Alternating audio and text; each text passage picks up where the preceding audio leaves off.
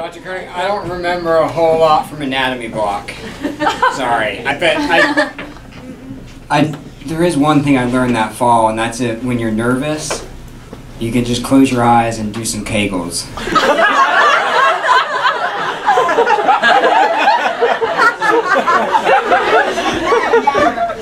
Okay. So everyone always asks me, what was it like to be homeschooled? Well, it was a blast. I actually got to study what I was interested in. I remember when I was 7 years old, I became fascinated with whales. Humpback whales in particular. You know, their incredibly long pectoral fins, their majestic songs, their migration patterns. I read everything I could. And a large portion of that year I spent saving up my $1 a week allowances so that I could adopt this humpback whale named Colt. And they sent me videos of him and information on his habits and pictures of his pod. And I waited, and I waited, and I waited, and he never came. I had the pond below our house all ready for him, but he never showed up. But it was a joy to learn because it was fueled by my childlike fascination of the world. And my parents were huge proponents of experiential education, and so every year I would find myself riding chicken buses around Guatemala or cycling across Montana, and I had no choice but to find ways to connect with people who were different from me in so many ways. And I can vividly remember how much the 4 of us little blonde-haired gringos stood out in rural Peru. The Quechua women would come up and pinch the cheek of my little gringuito brother, and before long we'd find ourselves a part of whatever community we landed in. And I think it was in that environment that I learned one of my most valuable lessons about human connection. You know, we're all walking around with barriers that we've constructed around ourselves, apparently to protect ourselves from strangers, and these might manifest differently in New England than they do in North Carolina or New York from some rural Midwest town. But we all have them.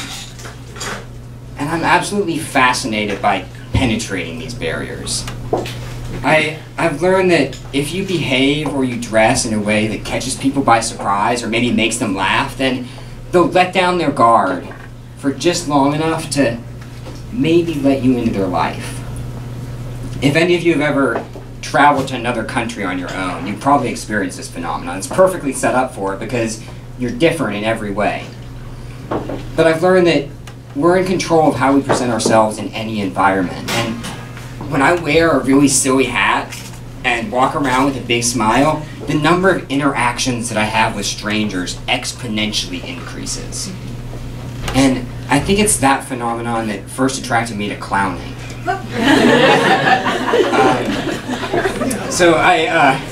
And in essence, clowning, people wonder what clowning is. It's just imaginary play and silly improvisation. But one story in particular comes to mind. It was several years ago, and it was on the 6th floor of the Children's Hospital. And I came across this boy that had been there for several months. And that afternoon, I spent a solid 9 or 10 minutes making an absolute fool of myself in his room, on his floor. I had a cape of a surgical gown. I ate hand sanitizer. I caught imaginary butterflies. He never cracked a smile. He stared at me the whole time, but he never let me in. And so I wound up, 9 or 10 minutes later in the hallway, and I was down to this pair of giant underwear. And so I proceeded to wander around the 6th floor of the Children's Hospital collecting nurses and staff members until we had a record 8 of us in these whitey tighties. And we stumbled back into his room, and he was so surprised that he couldn't help but bowl over laughing. It was the first time I'd seen him laugh. And from that point on, it was no longer my performance. I had entered an imaginary world that we were both a part of, and it ceased to be effort, it was just play.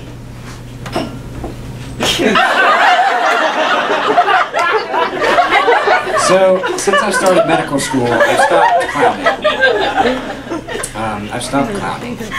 And although many of you know I still play the fool frequently, my dreams of connecting with patients seem to be fading as well. And I don't know when exactly I started to lose my idealism, but I can feel it slipping away.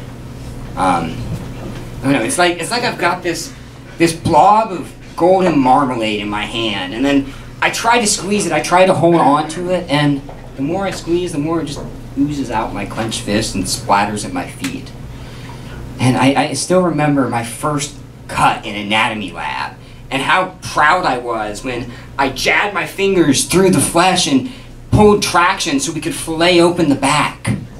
And there was very little remorse and no reflection on my part. And it was an experience kind of like kayaking over a really large waterfall. You're a little bit nervous going into it, and then you near the edge, and all of a sudden everything falls into focus.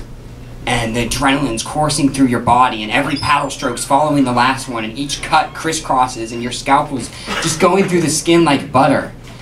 And it unsettled me that I didn't have more of an emotional response to that experience. And where was my humanity? Why didn't it disturb me that I was routinely mutilating a human corpse for the sake of my education? And I think part of the answer lies in the minutia, perhaps. When we take apart a human body, we're so focused on naming and identifying each part that every entity becomes distinct and detached. And I think that phenomenon is in part responsible for the loss of my idealism. I spend so much time engrossed in memorization and classification and isolation that I lose focus on the larger picture. And, you know, in CSD, we're taught to always stand on the right side of the patient. And the voice comes over the intercom. You have 10 minutes remaining. You have 5 minutes remaining. Time is up. And I'm terrified. I'm really terrified that by the time I'm actually free to explore creative ways of connecting with patients on my own, I won't remember how. And don't get me wrong, I think that checklists are important in education and in reducing medical error, but I have so much more to offer patients than anything that can ever be checked in a box. One of the most rewarding experiences for me this year has been meeting weekly with a group of students to explore compassion and self-awareness. And several weeks ago, I was just feeling so overwhelmed and burdened by everything we had going on. I went to this group, and for an entire hour, we sat there giving each other hand massages and talking about our ideal magical dream practice. What a rejuvenating experience to know that those dreams are still there. They are. And I want to know everything I can about human anatomy and biochemistry of the body, but I also want to know what motivates my patients and what terrifies them and what excites them, even if it means standing on their left side or standing in front of them or sitting cross-legged on the floor massaging their feet. I want to connect with people in a way that allows me to cease being the performer and to enter as a joint participant into an imaginary world. Thanks.